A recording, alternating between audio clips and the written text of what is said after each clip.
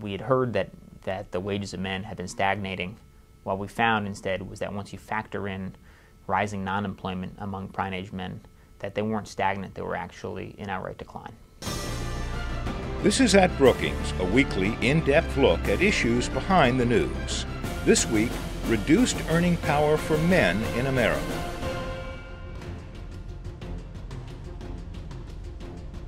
Reversing a history of steady wage growth and upward mobility, American men today face rising rates of unemployment, and many who do have jobs see stagnant wages, earning little more than their counterparts did in the 1950s. Advances in technology, expanding globalization, and the need for more education all fuel this trend, notes senior fellow Adam Looney. For many Americans in search of advancement, a leg up in the labor market is hard to find. If you look particularly at men over the last 40 years, what you see is that for men that work, their wages have been roughly stagnant, but there's been rising rates of non-employment. So for example, in 1969, almost 95% of prime-age men worked. Today, almost 1 in 5 men don't work at all.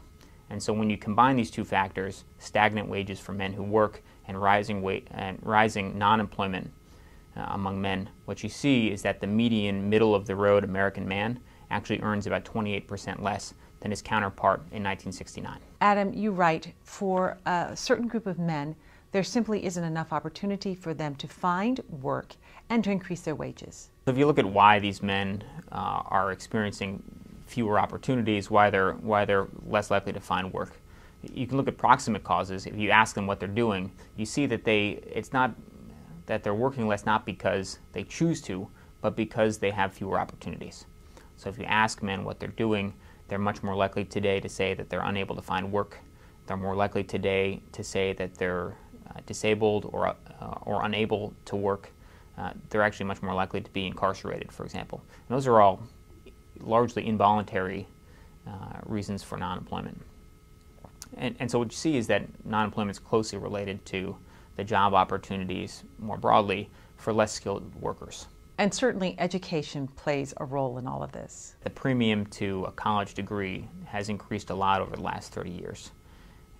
A college graduate now earns roughly double, almost double what an individual with only a high school diploma earns. And that's true right off the bat. So we just looked recently at the earnings of 23, 24-year-olds today. So these are people who graduated from college in the midst of this terrible recession. And while many are undoubtedly struggling to find work and to find great jobs, what you see is that almost 90% of them have found jobs.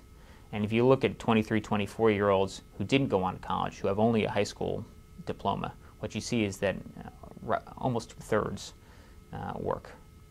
So basically 1 in 3 people with a high school diploma can't find a job. And what about innovation and technology? Do they factor into this as well? The opportunities for American men and for less skilled workers in the United States more generally is tied to changing patterns of trade and advances in technology. So to give one example of that, if you looked at manufacturing jobs 40 years ago, if you had a high school diploma, you could get a pretty good job in manufacturing in the United States. It was a high-paying job, and if you looked at guys that had a high school diploma, you saw that 96% of them were able to find work. But as technologies advanced and as trade patterns have changed, those factories have modernized. They require fewer workers. Manufacturers that require less skilled labor have moved some operations abroad to lower wage countries. And so that has all put downward pressure on the wages of lower skilled Americans.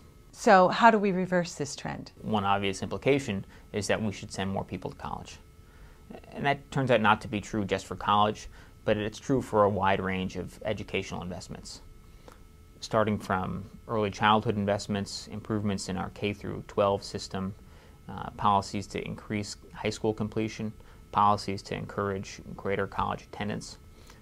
Those would all be investments that, if done properly, would be excellent investments, not just from a labor market return, but also they're just financially good investments. And you also took a look at the situation for women. Are they facing similar challenges? The same labor market forces, are, broadly speaking, are also at work for women and also impact the outcomes for families.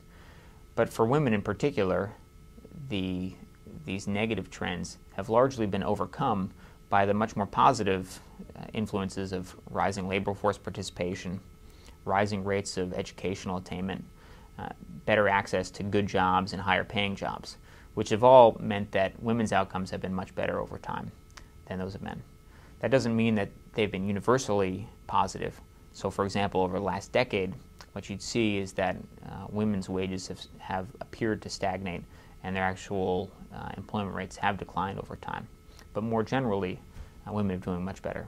If you look at families, what you see is that over the last 35 or so years, the annual earnings of families have actually increased. So if you look at a traditional mother, father, and child, what you see is that their earnings have increased about 13%.